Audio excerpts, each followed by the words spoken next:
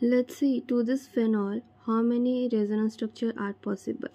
Here double bond, single bond and lone pair are in conjugation. So this molecule shows resonance. Resonance is shown by double-headed arrow.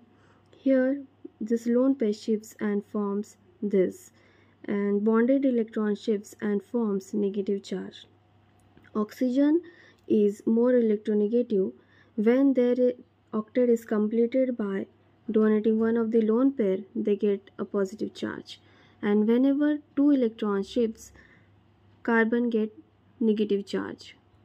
And two bonds are as it is. Two electron shifts forms negative charge. Two electron shifts forms negative charge. And this goes like this and neutralize this positive charge and we get this. So there are